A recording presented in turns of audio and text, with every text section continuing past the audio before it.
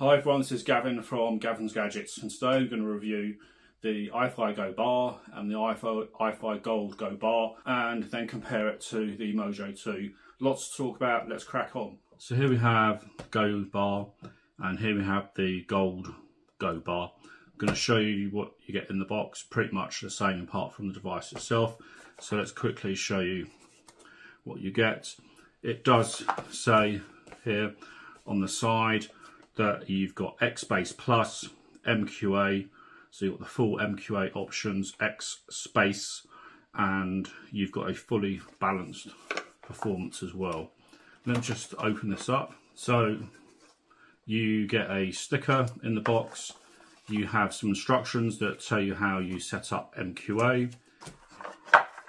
Opening up the box, you get some accessories and the device itself. So you get this little case like so, and let's just take the unit itself, that plugs in like so, and then I think what you can do is take one of these cables and put one of the cables that you need, and you've got a little travel option there with the cable, but I can't see how you can use this. You know, you can't use this case when actually using the device. It's more to protect it, and it does have a belt loop here as well. So if you look at the Gold Bar, it has exactly the same options, except you do get this device itself. I'll show you the differences here. That's USB-C to USB-C. They've also created a Apple Lightning, so if you have an iPhone or older iPad that's still on Lightning, then you've got the USB-C to Lightning, and if you're needing to go into USB-A, a traditional, you've got an adapter that's actually quite useful. Apart from the warranty card, you also get the guide as well, and it shows you how you can select the digital filters. So on here, this has a little system. I'll show this working. So I have tested this on all sorts of computers, MacBooks, Android devices. Here I'm going to show you with the iPhone as well. So first of all, let me just show you what you have on here. I don't know how well the camera picked this up, but you have various LED lights that light up depending on what you're doing, what the playback bitrate is, whether you've got X Space or X Space, whether you're using MQA, and all sorts of other functions. And when you adjust the volume as well, let's see if you can see that. There are lights that come on if you press and hold. You've got turbo, you can have a turbo boost on the volume. And there's various different functions here. So you've got these, I call that the settings and digital filter option as well. You've got your volume up and down. You have the IE match, so you can do it for the 3.5 or the balance 4.4. Normally, if you're just using standard headphones, you just have that off. But if you're using IEM, the IE match, it is good to actually use it on. You have here on this side, you have the 3.5 and you have the balance 4.4. So let me just show you. So with a pair of Hi-Fi Man, that's your balance, and I have, these are the Arias. If you have a 3.5, these are the Bear Dynamics DT700 Pro X, and you can see you can use either or, and if you have IMs you can put those in no problem at all. And also the mode here, this LED, the different options you get on the white and the mode, it will show you the different bit rates, as I said. If you want to change the X Space and X Space, you simply press this button once, and then you have X Space, and there's a red LED. Again, I'm not sure if the camera's picking it up. Press it again, that's X Space. And if you press it again, you've got X Space and X Space. And one press again and they're off. Yep, that works. You can have the MQA light that's here, and also you'll find that the volume is synchronized with your mobile device or computer. But if you need more power, you can alternate between the turbo mode, which is a +6 dB, and you do that by pressing and holding these two buttons together. The lights will flash accordingly to show you that you're on. You'll get 6 LEDs light up. Let's see if I can show you that. If it be picked up on the camera, 1, 2, and the lights are there. I don't know if that picked on the camera, but it does work. And then to turn it off again, you do exactly the same thing. Now what you also have, you have the filter button here. So if I press this settings button here for a couple of seconds, it's now flashing, and you can now change by pressing the up or down volume up or down to the different filters. You've got Bit Perfect, you've got the standard, which is a red, you've got, which is modest filtering, modest pre and post ringing.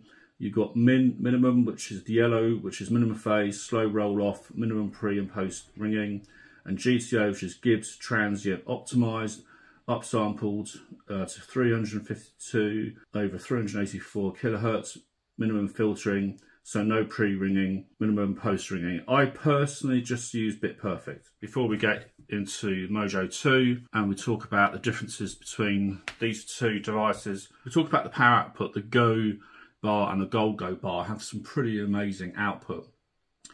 In its iFi say that it can do 550 milliwatts into 64 ohms and 7.5 volts into 600 ohms.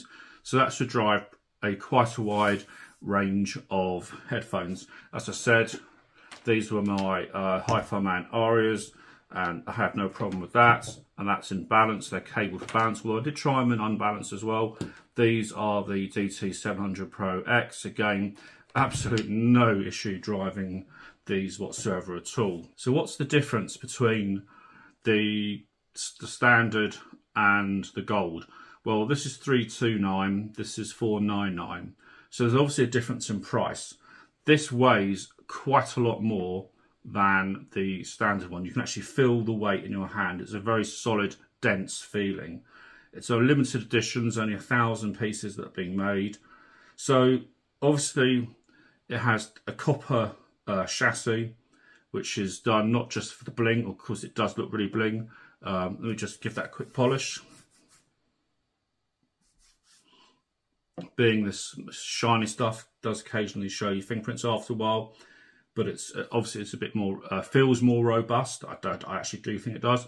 And having a copper chassis actually creates a bit more electrical shielding, and the power supply filtering is further enhanced over the standard versions. There's not too much, it is the materials and that extra power supply filtering. So does it really make a difference in sound?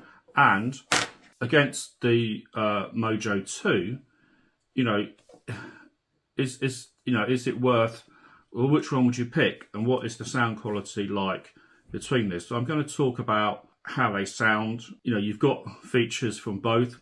So the first thing that I think is worth pulling out, let's just see if I can get the Mojo 2 out of its case. It hasn't been out of its case for ages. That's better. So this is quite heavy. This is heavier than all three. It's obviously bulkier.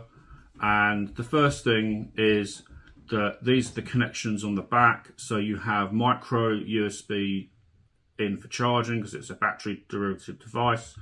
You've got micro USB, USB-C. You've got coaxium, optical in. And here you can drive two headphones. But notice Chord don't believe in a balanced circuitry, so it's just 3.5 here. That's their thing. So the first thing that I would say is that you obviously have to charge this to keep it charged. It does have a desktop mode as well, but it's freaking infuriating that it's micro USB. They didn't want to sabotage the connections to their other device, the Poly, which I kind of understand, but then they should have updated the Poly to USB-C as well, but that's their choice. Whereas here, it's USB-C all the way, and these don't need charging. So really, what about other features? Well, you've got crosstalk, you've got some other nifty things, and you've got an equalizer where you can adjust the bass and the treble to sort of fine tune a headphone, whereas on the iFi you simply have the option of turning on X bass to have more bass, and you for one setting only for that. If you need a more spatial sort of presentation, you've got X bass, and if you want both on, you can have X bass and X bass. So there's no, messing around into a menu system as you do in the Mojo 2. It's quite straightforward. So in order of, I am going to pick a winner. I decided I was thinking, well, there are different devices, different applications, and yes, there is some truth in that. But Gavin, surely, I was saying to myself, you could pick a winner. And because this time, I think it's easy for me to pick a winner, which one I would keep and am going to keep over the rest going forward. So I've always thought the Mojo 2 had really amazing micro details. It just had that extra kind of pizzazz in its presentation. But it used micro USB, which I know some hate. It doesn't have any other Bluetooth, because I compared this to the Gryphon, and they're two different devices, really two different devices. But that's, that is a consideration. And then I listened to the Go Bar, and it's a very simple device. This doesn't have MQA, which might upset quite a few people. Personally, I don't use MQA. And it has a very simple menu system, filter system. It has a very simple way to boost the power if you need it. As I said, I've tried a number of headphones. I didn't have any issue with those headphones at all, really no issue at all. So as I said, I was really surprised by how much power and how effortlessly this sort of, I thought a dongle actually managed to, well, still not a dongle, actually was able to drive a number of headphones I've got, well, actually all the headphones and IMs. So some Theo IMs, Shure 1540s, Sennheiser HG600s, and the ones you've seen. I had no issue, and these were the songs that I used. Really quite surprising how effortlessly this actually drove, and the same with the Go Bar. The Go Bar, Gold Go Bar, that's a bit of a mouthful, also sounds pretty amazing. But then you look at the bit that all of you want to know is sound quality and ultimately my conclusions. So I would say that for me, I'm quite surprised by the sound quality, musicality of the Go Bar. Absolutely blew my socks off. Very, very impressive.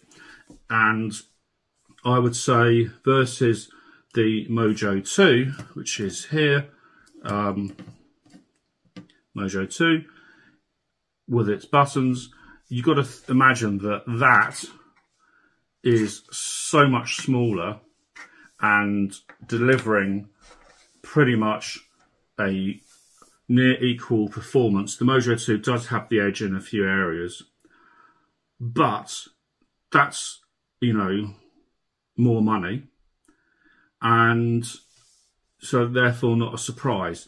Now the iFi Go Blue, the Bluetooth little dongle DAC thing they have, this from a sound quality point of view does sound better, but obviously doesn't have Bluetooth. Just something to bear in mind. It's not as good sounding as the Gryphon either, which I had to listen to. So really, I absolutely think this is a bargain, absolutely beautiful piece of kit. But something that people I know, because I've been asked, what's my opinion versus using the Gold Go Bar? Is it better than the Go Bar? And the answer is yes, it is. And it's very interesting because on paper you would think, well, there's hardly any changes. It's just a chassis change, some power filtering enhancements, but it does make a difference. And I know in Sony's digital audio player, one of the new ones they've brought out, they've gone down that, chassis change as well, but they're charging you $2,000 for that, pleasure or something around that, those sort of lines. I can't remember the exact price, but it's really, really expensive. a lot more than this. And they've done that for a good reason, to improve the sound quality. So before I get to that, how do these two compare? Well, the differences between these two are, so the differences between these two are quite interesting. I can tell the difference.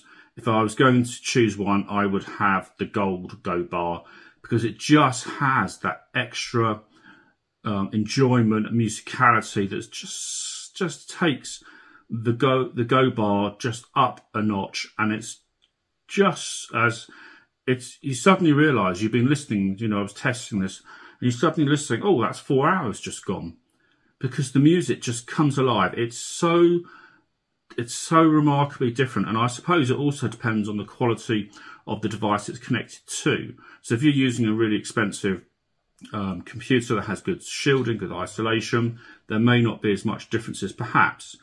But I personally like the extra bling in this. I think it looks nicer, feels nicer, but it actually sounds better.